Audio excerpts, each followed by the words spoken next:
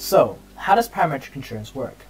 Let's say we are creating a policy to insure vaccines being transported via ship. As insurers, we want our policy to reflect the amount of risk our client is taking. For vaccines, we want to make sure that they are not exposed to heat during transportation, as this increases the likelihood that they will be unusable on arrival.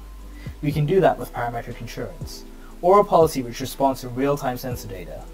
First, we make a cargo model in Renew. We can use Renew's headless APIs to communicate with a temperature sensor located in our vaccine container on board the ship. This sensor relays the current temperature of the vaccines to our model. In the model itself, we can dictate acceptable temperature ranges. If the cooling unit in the shipping container breaks, the sensor will begin to relay higher temperatures to our model, eventually exceeding our acceptable temperature limits. In turn, this prompts the policy to increase the premium. An alert can then be sent directly to the underwriter, indicating that the policy has changed and to contact the client for next steps.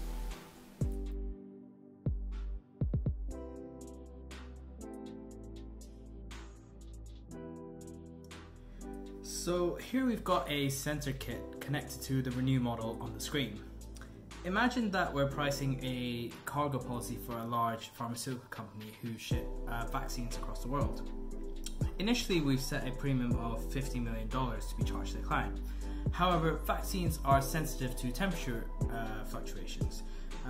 So our underwriter might want to increase the policy's premium if the temperature of the container carrying the vaccines goes above, say, 27.5 degrees.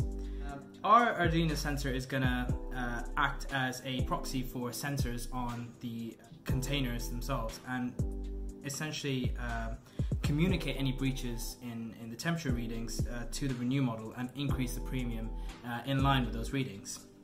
Now, the temperature in this room is pretty high. I think it's already above 27.5 degrees, but just in case, let's increase the temperature of this sensor by putting it above a heat source. So here you can see a bunch of readings coming through on the screen, and you might also notice that the premium here has gone up from the original 50 million to 60 million now, and will continue to grow as long as we continue seeing readings that are above the threshold.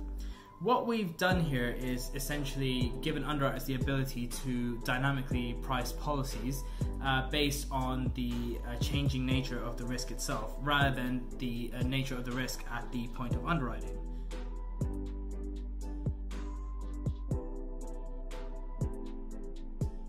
So a great way to kick off the inaugural Creative Hacks. Utsav, what inspired you to do it? So I've always really had an interest in sensor technology ever since I did my first internship. And whilst I was in the insurance industry, it was pegged as one of the next big things to have an effect on the insurance market. So I just researched it further, and this hack is a product of essentially that research and what's been going on in the market. Great stuff. And will this change the world of insurance? I hope so. So in theory, there are a lot of different use cases for Internet of Things. I'm hoping this sort of hack is a catalyst behind actually using some of that theory in practice. And yeah, it'd be interesting to see if it has an effect on the market. Indeed. And are there other companies out there at the moment already doing this or doing something similar?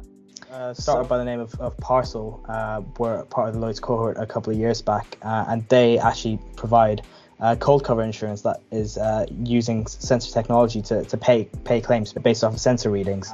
In more traditional shipping and insurance, companies like Maersk, for example, have sensors on their containers.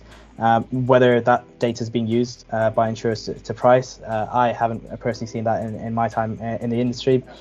And if those companies do want to be inspired by your hack and build these themselves, how long did this hack take you? And we should probably ask as well, how much of your training and development budget have you spent on now burnt Arduino sensors? So the Arduino sensors themselves were not that pricey. It's only about £25 for the sensor kit. So the hack itself only took about a half a day of work, but most of that was spent on setting up the Arduino sensor kit and making sure that the data was getting sent across to my computer.